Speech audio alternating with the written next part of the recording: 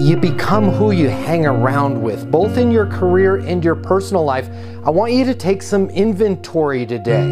You're going to become just like the people you hang around with. You're going to have the attitudes of the people that you're talking to.